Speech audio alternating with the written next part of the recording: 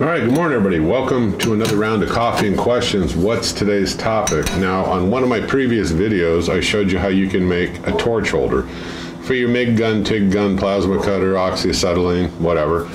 It's right here. I'm going to show you how to make another one. It's very simple, out of scrap metal, and it comes in real handy. But let's talk about this first. Piece of pipe here, it's about 2-inch ID, cut in half. Piece of angle iron, scrap, bed frame rail, whatever you want to use. And down here's a little piece of plate, and I welded it onto one of these Harbor Freight magnets. You can make the little tray here if you want to, like I did, because it holds my oxyacetylene torch as well as the MIG gun. Past video. Anyway, that's all there is to this one. I had a question. Is there a way, a simple way? I mean, I can make one for my garage or whatever. And I said, yeah, you can make one of these. And I explained it. There's no particular length. I mean, this is probably, I'll give you the dimensions real quick if you're interested. 7 inches long.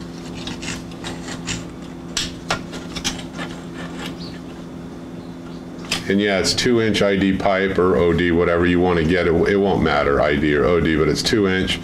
Just a piece of angle iron right here. And all this is 3/4 inch, but you don't need it 3/4. You could use 1/2 inch or whatever. Harbor Freight magnet. This is a piece of quarter, just cold rolled steel. You can get it at Lowe's, Home Depot, whatever, if you don't have any in scrap.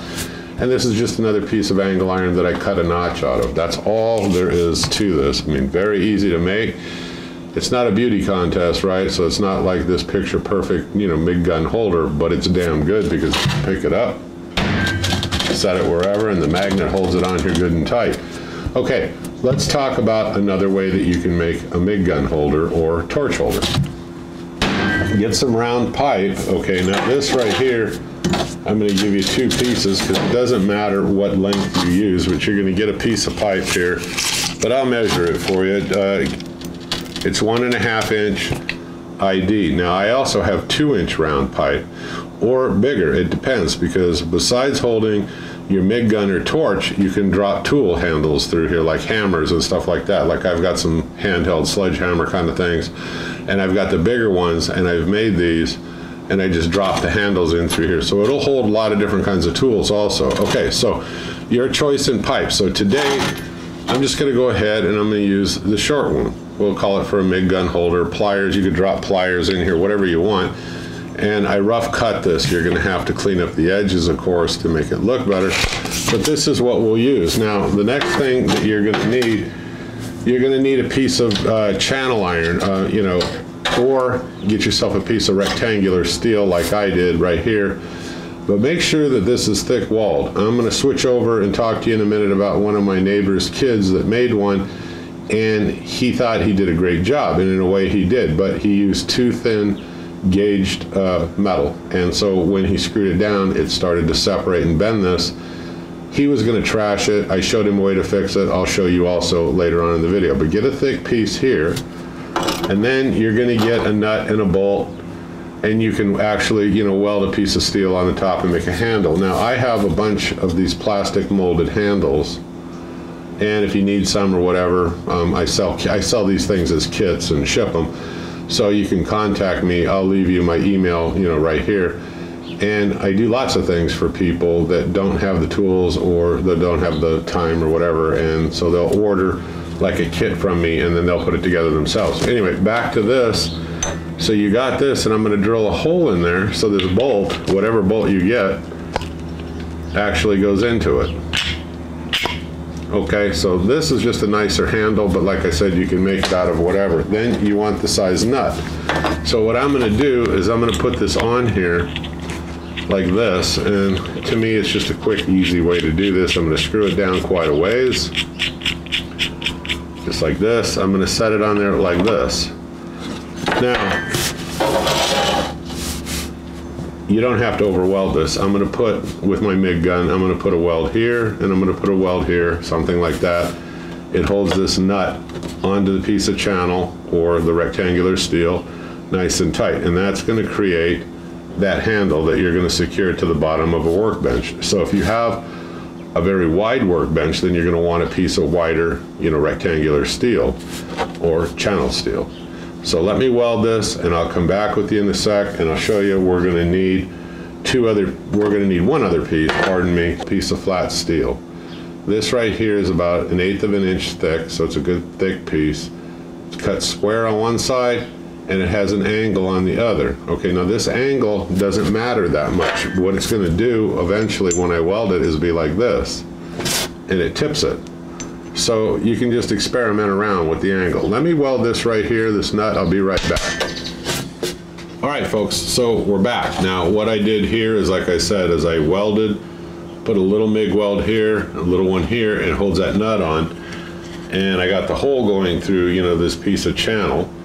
So this bolt right here on this handle will screw down, and that'll hold it in place. Okay, and then I went ahead with this little bridge, and I welded that on, and then I cleaned up this piece of pipe with my 4.5 inch angle grinder. Like I said, not a beauty show, we're just trying to get something real functional. Cleaned it up, cleaned up both sides. This is ready to use. Now, here's a word of caution where a lot of people make a mistake, and I'll show you a diagram here in a minute that's going to make it a lot easier for you to understand. This piece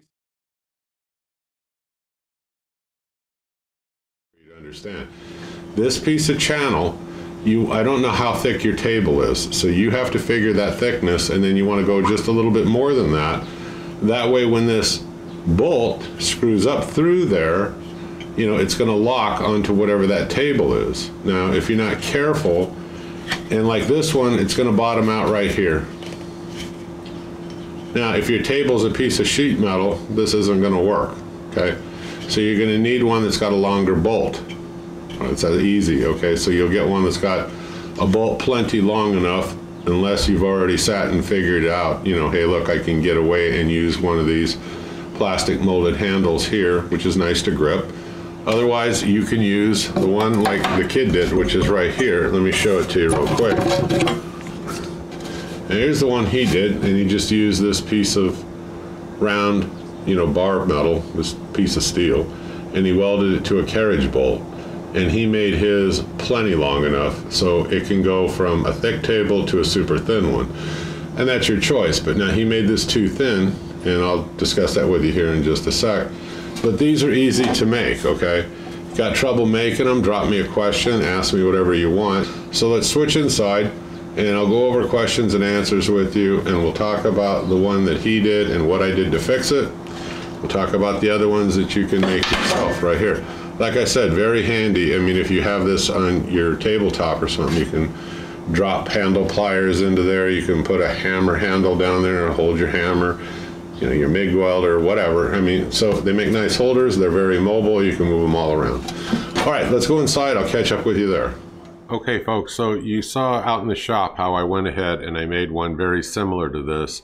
And you can use, I mean, a different size diameter piping, I mean, to drop hammers in or whatever you want, like I was saying, or your MIG torch, your TIG torch, you know, your oxyacetylene, whatever, just a safer place, I mean, to put it, you know, in, you know, when you're using and you just want to wait and you don't want to lay it down anywhere and, you know, cause yourself a problem out in the shop. So, I mean, this is one quick, easy way, I mean, out of scrap, I mean, you can make something like this. Now, one of the questions is, what size wire do I use personally out in the garage for DIY projects? You can get, what I get is I get 025 and 030.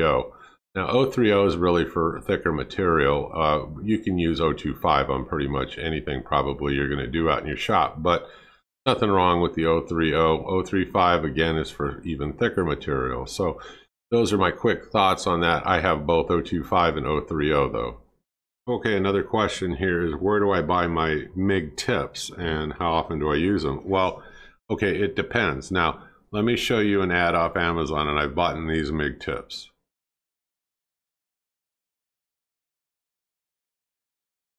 Now, more recently, actually, my past couple of purchases, I bought the Vulcan brand from out at Harbor Freight. I have the Millermatic 211. You know, the auto set, and they screw on and they work perfectly fine. I mean, I haven't had a problem with them, and I'm going to continue to buy them. They come in a 10-pack, and I would encourage you to have a pack of 025 and 030 laying around, because there's nothing worse than having to stop a project over some little small consumable like that, and you got to run out and get it and come back. So they're always handy to have, as extras. So those are the ones that I buy, to answer your question. Somebody said they're not giving you a discount on these. I don't know. Out of my Harbor Freight, they were $8.99. They gave me the 20% off, which dropped it to $7.20. And I think it's a better price than you can even buy, on Amazon or anywhere else. And these MIG tips work equally as well, all the way around. They're still a great tip, the ones that are made by Vulcan. Do I think they're really all that great? Well, yeah, I do. I think they're just as good as any of the major brands, and you get them at a cheaper price, so why not at least try them? I mean, I think you'll find out for yourself that, yeah, they are. So the question is there anything to increase the longevity? Well, yeah, I use Radnor anti-splatter spray. I use it on projects. I use it on the inside, of my MIG gun shield, and it helps prolong, the life of those tips. Now, the other thing that you can get is you can get tip gel. Let me show you both of the ones that I get. Hold on.